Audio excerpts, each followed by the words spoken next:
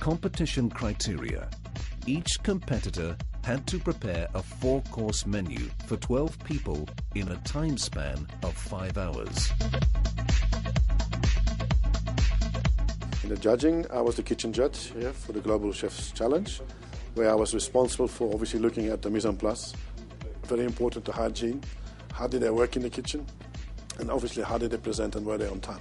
The competition was a set menu competition where chefs had to design their own menu. The only competition criteria was that each chef had to use a selection of compulsory ingredients. Ingredients: 1. Asparagus and mushrooms in the first course, providing an ovo-lacto vegetarian starter. 2. Fresh salmon had to be used in the second course. 3. The main course had to feature lamb. 4. For the dessert, competitors were required to incorporate citrus and chocolate.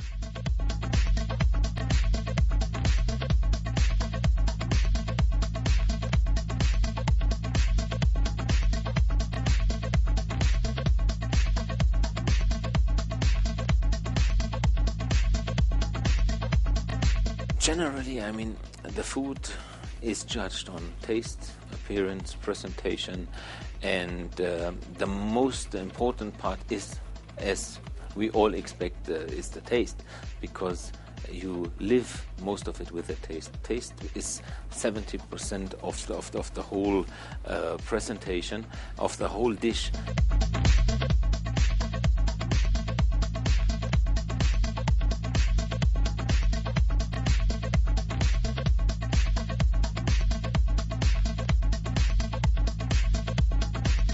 In the kitchen judging is totally different because I check their mise en place, I check they don't waste too much. So there's different points on all those things. But your kitchen score is only on 30 points. So there's 70 points left for the tasting and the presentation of the...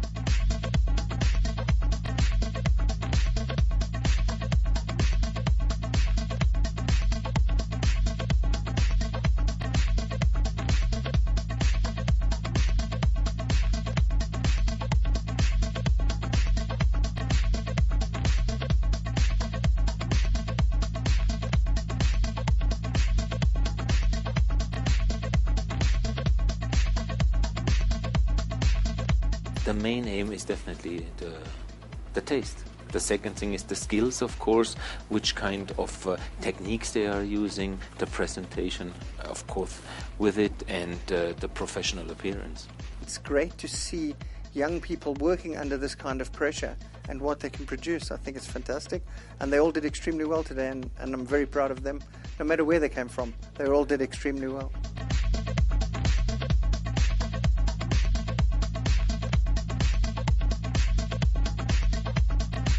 I was really impressed with the different countries. Obviously you could see, as being a judge for a long time already, which participants have competed before, which ones haven't. But nevertheless, they all tried very hard. I think they were all nearly on time for serving. They worked clean, they did the ingredients justice, and they made sure they produced a beautiful plate of food. And at the end of the day, it's participating and putting the best out what you can do, and that's being a chef. And I think they all did very well.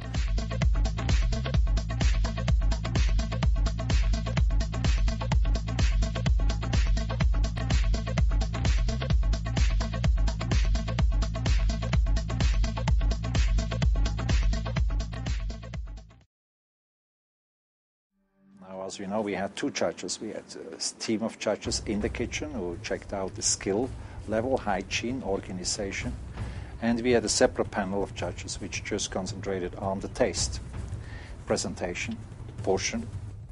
This briefing was essential as judges were not allowed to enter into any kind of discussion or debate once the judging had started.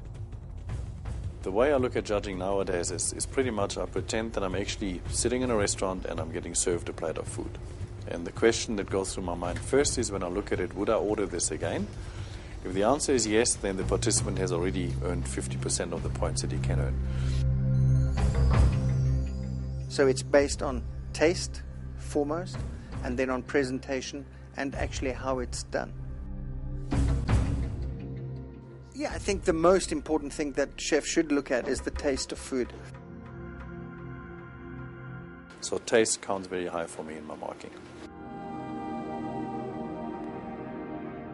We did not know which plate belonged to which team. It was extremely fair. And we looked at presentation number one. Then we looked at the composition. If the participant used all the ingredients that was prescribed in every course, and if the balance was right and not just a little bit just to satisfy the criteria, but if it was enough as a portion. And then obviously the most important part for us was the taste, that all the flavors need to work together. And because of all the different countries, it was very interesting, because some things from Namibia that I don't know which they actually do in the United Emirates, that is something different. That was very interesting. Now, of course, what I feel is maybe not the case like previous of my colleagues would feel the same. So this is again to judge something which is art. It's like judging Van Gogh. You maybe like it, I don't. I think it's a very, very successful event, and of course as the winner is going to represent this region in Chile, I think it was very, very good. I personally felt that whoever the winner is, in my mind, has been the best chef of the day and is fit enough to represent the Africa Middle East region at the Global Chef Finals in Chile in 2010. Competitors' feedback. No competition is complete without the judges giving constructive feedback to the competitors. Feedback focuses on the total menu design, portion size, cooking methods applied, artistic presentation, and overall taste.